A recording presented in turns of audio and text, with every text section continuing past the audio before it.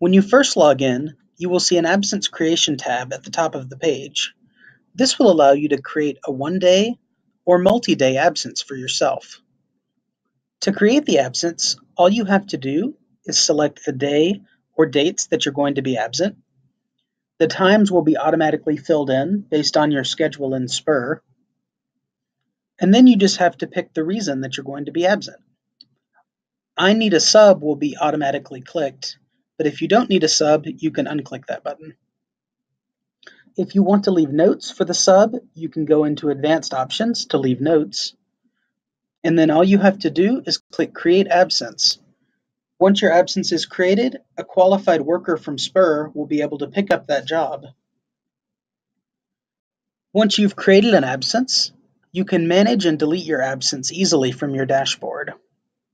Upcoming absences will be listed here. In order to go into an absence, click the View button.